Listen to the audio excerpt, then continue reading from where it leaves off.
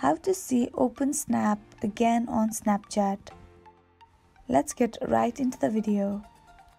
Open your Snapchat app, then you want to tap on your DP and then you want to tap on the settings. Then you want to scroll down and you want to tap on My Data. As soon as you do that, you'll end up to this screen, and now you want to tap your email address or your phone number or your username, then tap on Next, then enter your password and tap on Next, and you will enter this screen. This is the information of all the data that is stored on your phone, and now you can manage the settings and open snaps again on Snapchat. I really hope this video helped you out. Thank you so much for watching till the end.